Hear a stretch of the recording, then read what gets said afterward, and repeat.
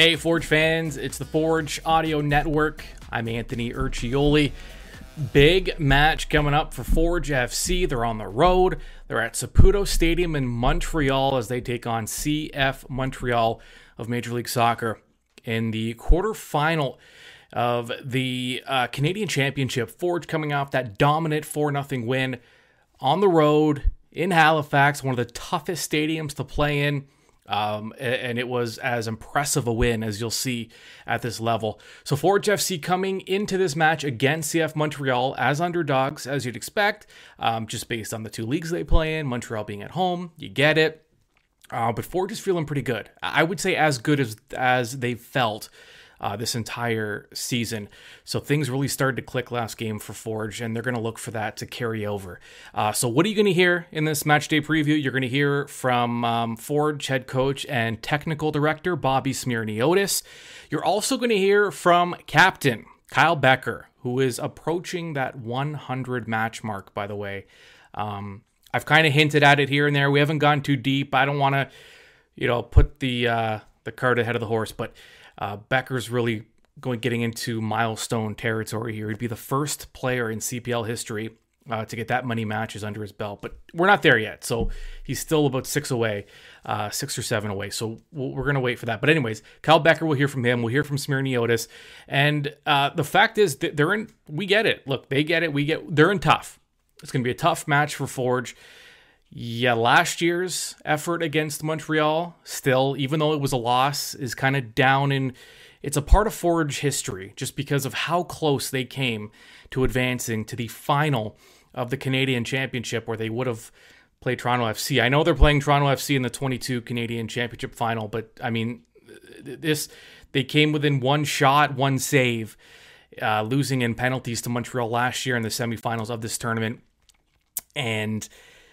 0-0, they get into penalties, they lose 8-7. It was, we're talking so close to moving on to play Toronto FC in the final. Montreal eventually winning the Canadian Championship last season. So Forge taking on the defending champs. Let's go to head coach of Forge FC, Bobby Smyrniotis, and his thoughts going into the match. I think when you look at a lot of matches and a lot of the matches that we've played, like Montreal and like other ones we've played in CONCACAF, they make your team stronger. You understand where your players are at, where the level is at. And I think, that's something that's important in growing the culture of a club. Obviously, in 2022, we're a different squad. They're a different squad. But most importantly, like I said, it builds the culture of the squad, all of those matches that you play, and you obviously do very well in. The biggest thing you learn is, these are atmospheres that you want. And I don't know what it'll be like tomorrow at Stade Saputo, but I'm sure they'll have their support behind them. But the louder a stadium is, I think the more energy it brings a team. It brings to a home team, and it brings, for me, to an away team. These are the types of environments you want to be playing in. These are the ones you want to be competing in. So what I've told the team in the past is to use that as positive energy. This is what football is all about.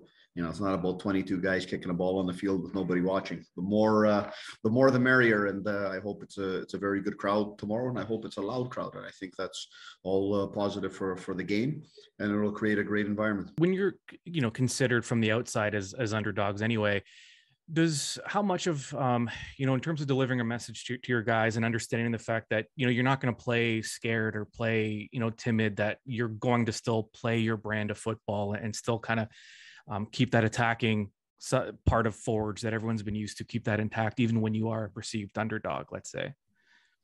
Yeah, I think that's something we've instilled in this club as part of its culture from day one. We don't change, we don't deviate.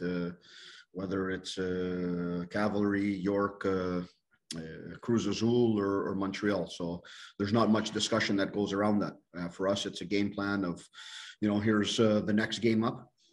After Halifax, we have Montreal, and how do we prepare to go out and play them and instill our principles and make sure we're good on both sides of the ball. And it's the same thing we'll do on Friday as we prepare for our next opponent, Edmonton. So there is nothing that really changes. The only thing that changes is where do we have to go to be dangerous, and where do we have to be careful on where they're going to be dangerous. And that's the only thing that changes week to week. And an interesting little wrinkle to this match as well, as David Chouanier with Forge FC will be playing against his brother in Montreal. And here's what Coach Bobby had to say about the two brothers going head-to-head in Montreal. I think David's been excellent this season, and each game brings different tactical approaches and what we need to that. And if both of them are on the field tomorrow, I think it's a special moment for the two of them. And those are the great stories of football and I think of sport. But when you look at the global picture, it's two teams and two different Chouaniers trying to beat each other. Like they did when they were probably younger in their backyard and playing back home in Quebec. So I think, that's a special moment for the two of them. But beyond that, it's a football match that both of us want to win. Now, if you haven't been following Major League Soccer, Montreal, there's 6 wins this season, 5 losses. Started out hot. They've leveled off a little bit. But here's the thing. Montreal scores goals. In fact, there are some similarities in the way Forge play and the way Montreal play in the ball possession, in that hard work. Passing is, in soccer, it can sometimes be a stat that maybe isn't indicative of the full picture. But we look, Forge by far leads the Canadian Premier League in passing efficiency and the percentage of completed passes. They're around, they're almost at 85%. So, and that's far and away the best. And that tells a story. That tells you, it speaks to the skill, especially for a ball possession team. That means not only are they completing a lot of passes, but they're doing it under a lot of pressure. They're making clean passes. They're making quick decisions. They're able to move the ball. Montreal, very similar. They're at 83%. They are 5th in all of Major League Soccer, so also very efficient with the ball. And also, Montreal is in the top 5 actually of the league, in winning those one-on-one battles, those duels in the air, whether it's with their head or regardless. They're winning a lot of 50-50 battles, especially through the air. They're at 54%. They're one of the better teams in Major League Soccer. When you see that a team is completing 83% of their passes, they're winning those 50-50 battles, that right there tells you you're going to be in for a pretty long night. I mean, you're not going to be able to take any seconds off, or you could end up paying. Montreal's a hard-working team, and so is Forge.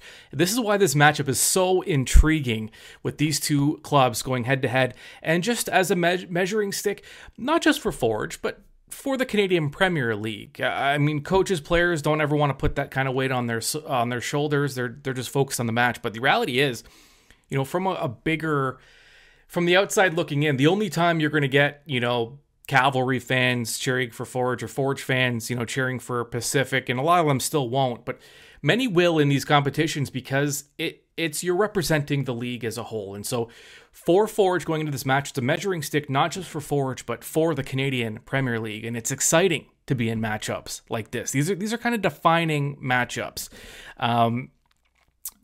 24 goals Montreal scored this year. That's the 3rd most in Major League Soccer. 23 of the 24 goals Montreal scored this year have been inside 18 yards. So these aren't screamers that are going in long distance.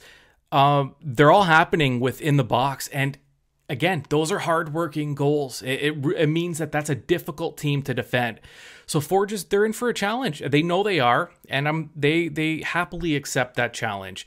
Kyle Bekker spoke pre-match, and I asked him just whether they can take their matchup against Montreal last season and apply anything from that match to this one. Is it a completely different animal this year, or can you take some things from last year? Here's what Captain Kyle Bekker had to say.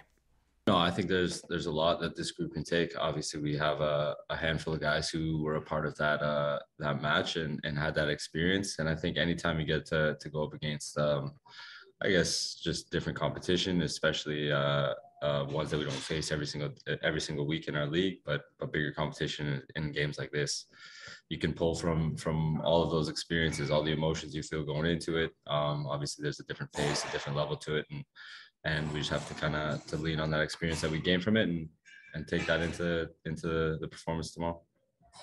Yeah, and just to follow up, everything you guys have done to this point this season in terms of just preparation, you've had some different looks, even tactically this year.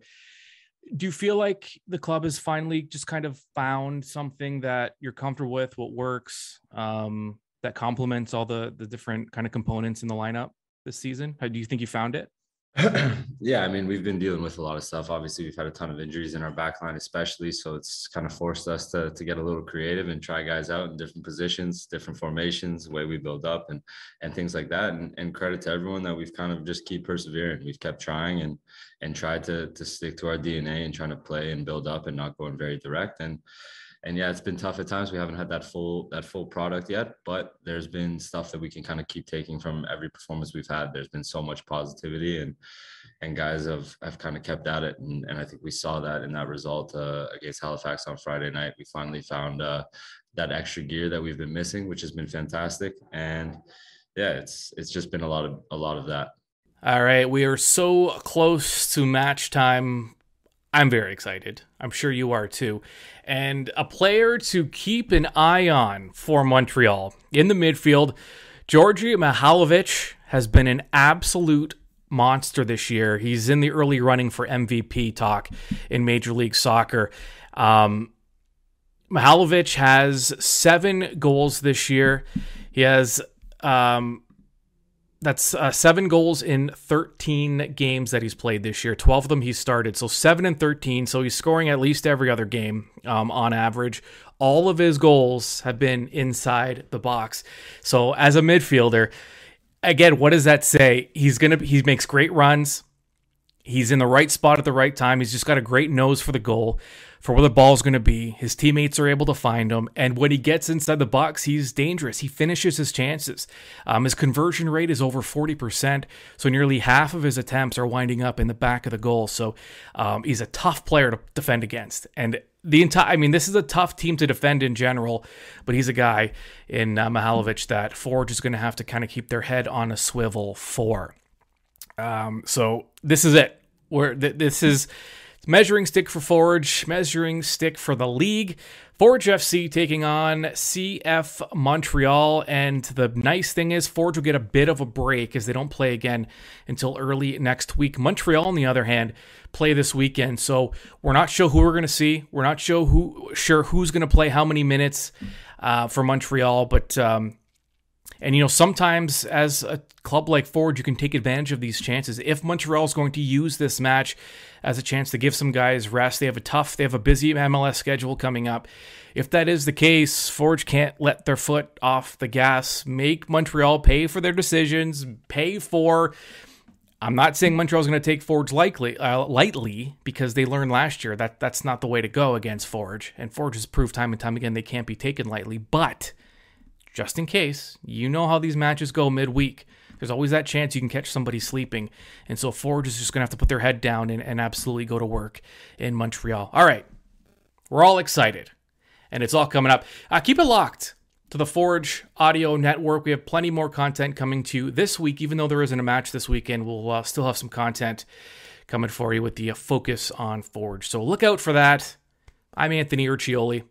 We'll talk to you soon.